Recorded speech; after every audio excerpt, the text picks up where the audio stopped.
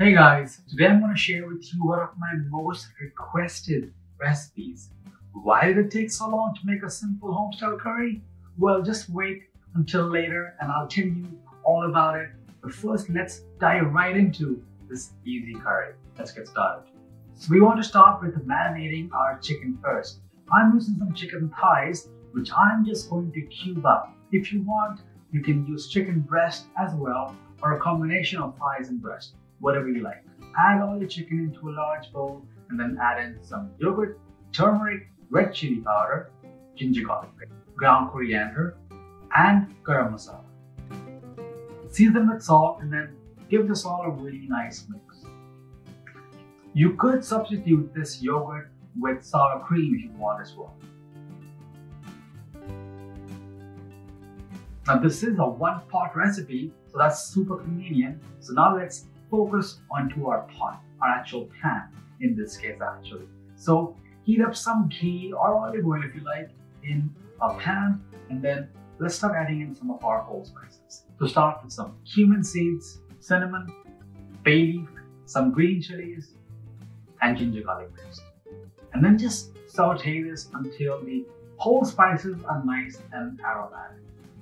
We're going to be using lots of onions for this, and the onions are going to add lots of body and sweetness and flavor to the sauce. So add in loads of thinly sliced onions, and then we let this start to sweat out a bit and start to get softer and softer.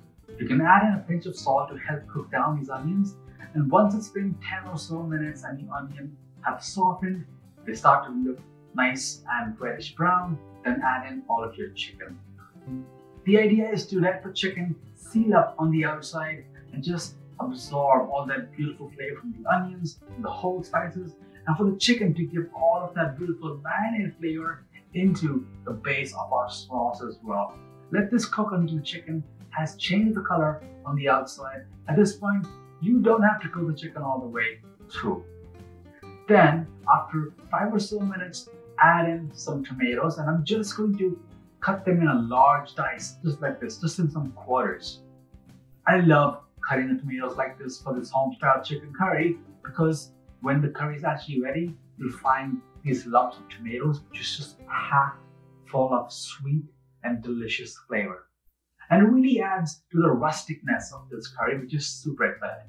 So along with the tomatoes, add in your ground spices, the red chili powder, ground coriander, and then 2 super important ones, fennel powder and ground green cardamom. These 2 spices are really going to add so much depth and flavor into that sauce, and it's really going to add so much fragrance to that curry, and it's amazing what fennel and green cardamom can do together.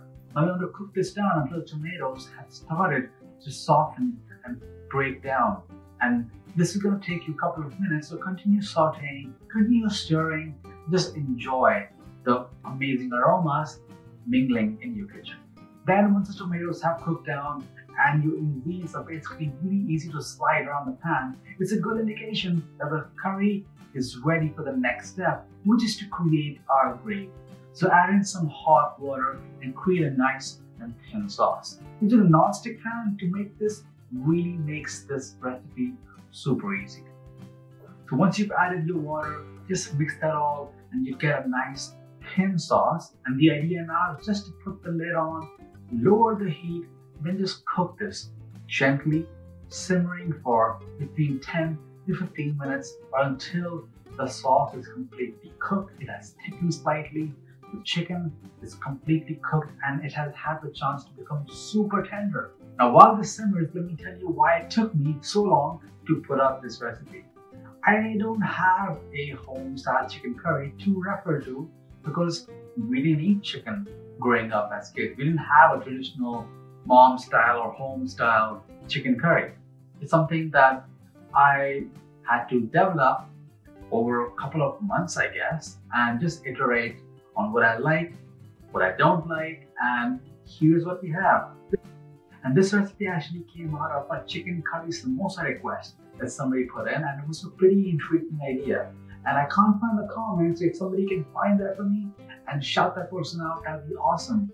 But thanks to that, the curry itself became so tasty Then I said, forget the samosa for now. Let's focus on the actual homestyle curry. And this curry has quickly become one of my favorites because it's so quick to make. It is so delicious. And while editing, I got so hungry looking at it that I had to have it again. And here's what you'll see after you let the chicken cook and really give it the time it deserves. And now all we want to do is add in some fresh cilantro, give that a mix, and this sauce looks amazing. It's velvety smooth, it's super fragrant, and it's a perfect dish for you to put together on any weeknight. So give this video a like if you enjoyed this recipe, and be sure to share this with somebody who needs a go-to chicken curry recipe for the weeknights or for the weekends. And for more chicken curries, click the links over here.